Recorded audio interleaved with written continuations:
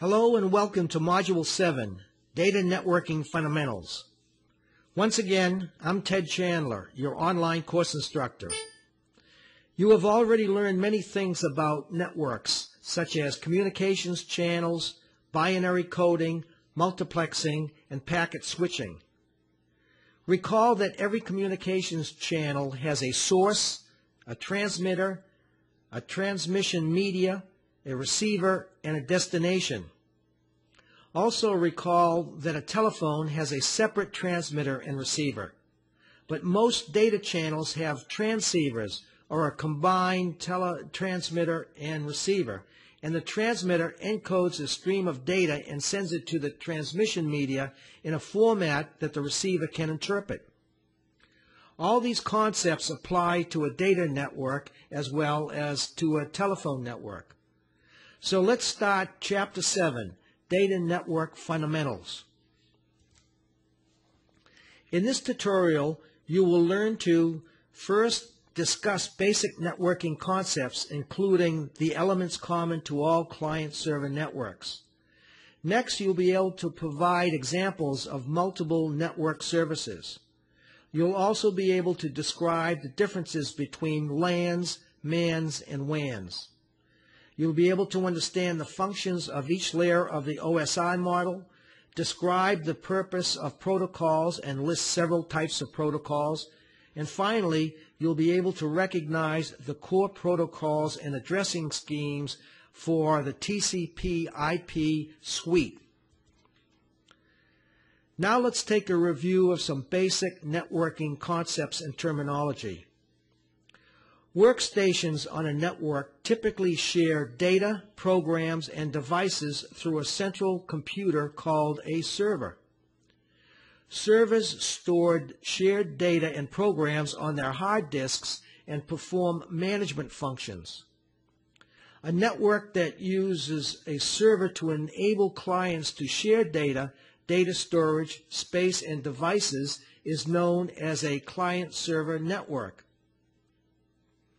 The purpose for using networks is to share programs, data, and devices such as printers or fax machines, all of which are known as resources. Network services can be categorized as follows: print services, communication services, mail services, internet services, and management services. Now let's review some basic networking terminology. A node is a device, for example, a server, client, or printer that can receive a transmission over a network. An address is used to receive data. Each node must have a unique address or identifying number. This is usually called a physical address or media access control address, or MAC address, MAC address. This unique physical address is usually encoded into the NIC by the NIC's manufacturer. Host is another term for a device on a network that has a unique address. And a protocol is a rule that governs how the parts of a network work together or interface. A local area network, or a LAN, is a network of computers and other devices that is confined to a relatively small space, such as one building or even one office, and it also could be over a much larger area like a campus. A metropolitan area network, or MAN, is a network that connects clients and servers in multiple buildings in a region, or in a city, for an example. Wide area network, or WAN, is a network that consists of two or more geographically distinct LANs or MANs, such as this example between cities across the country. Of course, the largest WAN is the Internet. To connect users from around the globe, the Internet relies on a hierarchical structure of connection points. At the bottom of the Internet hierarchy are local Internet service providers, or ISPs. Local ISPs connect to regional ISPs, which form the next layer in the hierarchy. Regional ISPs connect to the national network service providers via network access points, or NAPs. NAPs are where the largest network service providers aggregate and exchange Internet traffic. The Internet is a unique wide area network, not only because of its size, but also because of its diversity. It may transmit confidential information between offices within the same organization, or it may transmit public records to anyone who requests them. To connect users from around the globe, the Internet relies on a hierarchical structure of connection points, just as the PSTN relies on a hierarchical system of central offices. An Internet service provider, ISP, is the company that operates a network and provides consumers with a link to the Internet. Here is the telecommunication carrier's global network used to carry the Internet.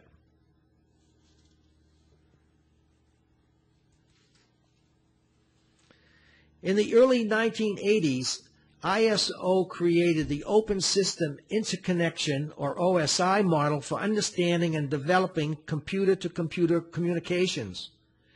This model divides communication systems into 7 layers. They are the physical layer, data link, network, transport, session, presentation, and finally the application layer, or 1 through 7. Each layer has its own set of functions and interacts with the layers below and above it. The physical layer is the lowest, or the first layer of the OSI model. Protocols at the physical layer generate and detect voltages so as to transmit and receive signals carrying data. The physical layer sets the data transmission rate and monitors data error rates, though it does not provide error correction. The second layer of the OSI model, the data link layer, divides data it receives from the network layer into frames that can be transmitted by the physical layer. It also provides error checking information and assigns physical addresses to the data frames.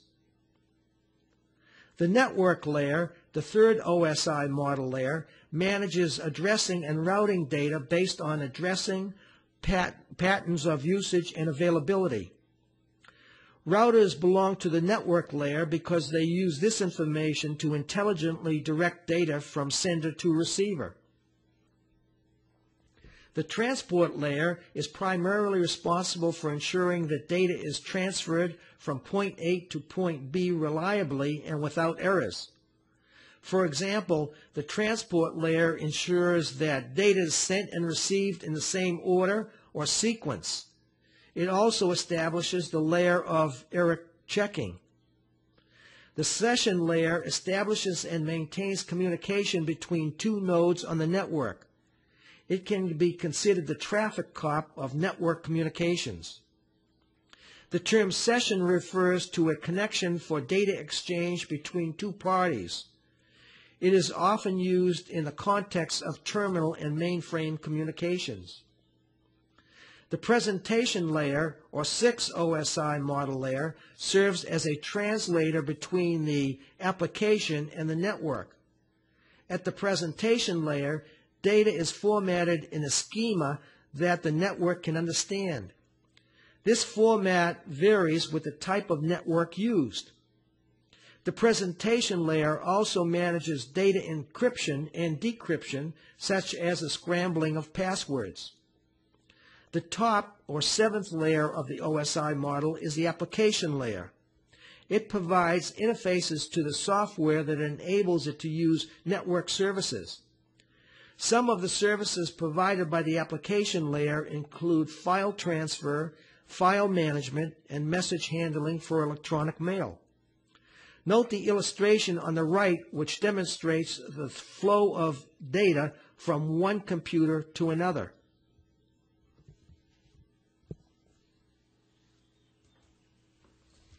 The term protocol is often used to refer to a group or suite of individual protocols that work together.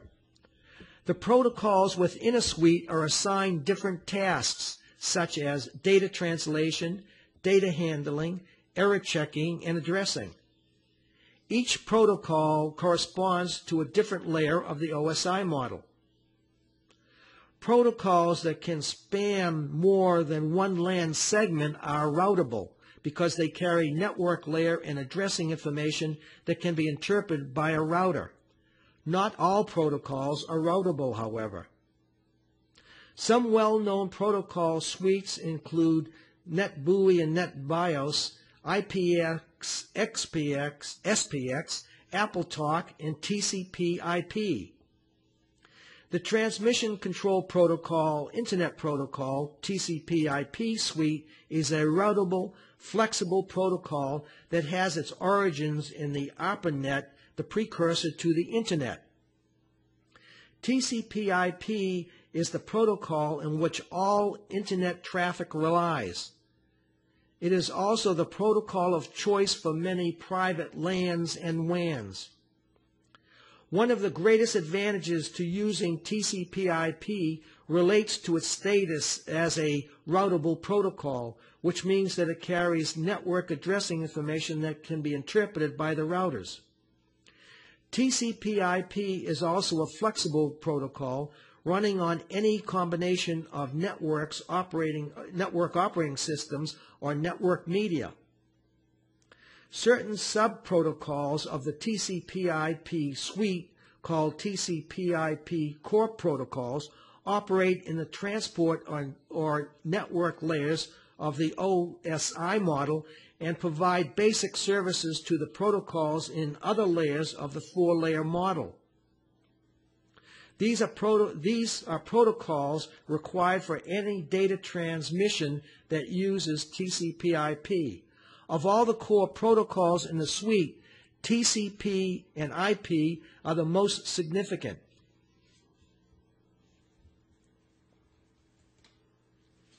In this module, we have covered the following main points.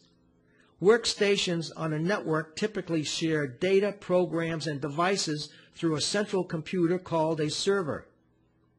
A network that uses a server to enable clients to share data, data storage, space, and devices is known as a client-server network. The main purpose for using networks is to share programs, data, and devices such as printers or fax machines.